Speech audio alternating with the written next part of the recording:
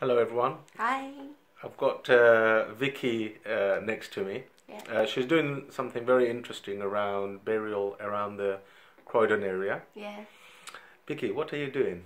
Okay, so now I'm developing the story of Croydon's burial difficulties right now, because the burial price in London boroughs are continuously rise a lot, which potentially cause difficulties for people in need, especially for Islamic society and Jewish society, where you have faithful needs.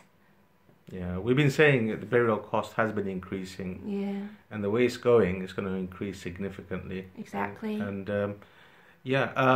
So you've interviewed Eden Care. Yes, today I did a short interview with Eden Care. And which organization do you represent? I'm representing East London Alliance. It's a local website, news website. Okay. Yeah.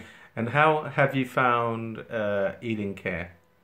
Well, a couple of colleagues of mine went to do their news package over the Muscat opening. So let meet somebody there and give me the connections, and that led me to Eden Care.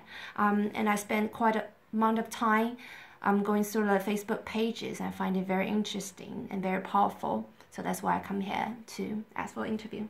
Okay. And thank you very much for interviewing us and us interviewing you. Yes. Okay.